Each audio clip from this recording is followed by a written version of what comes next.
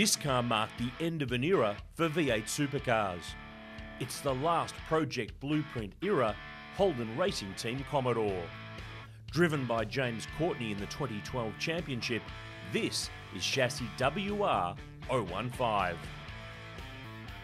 It's a VE Commodore Series 2, proudly carrying the famous helmet and lion logo.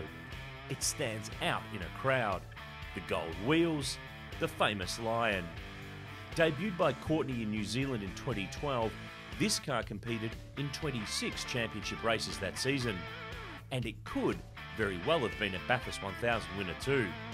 The number 22 Holden ran at the front in the closing stages of the great race, but a delaminated tyre forced Courtney and Cameron McConville to settle for fourth place. Its last race came at the Sydney 500, Courtney finishing off its brief career with a podium in each of the races. One of the most lightly raced Holden Racing Team Commodores, chassis 015 is now owned by Melbourne enthusiast Joseph Hancock.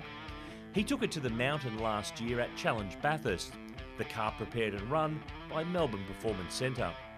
While it's not a V8 Supercar race winner, this is a cool piece of Holden Racing history, and forever part of the HRT family. Don't miss out on your chance to grab a copy of the new book, Racing the Lion, an illustrated history of Holden in Australian motorsport.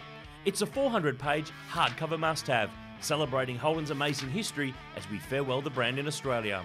Order your copy now from online, bookshop.v8sleuth.com.au.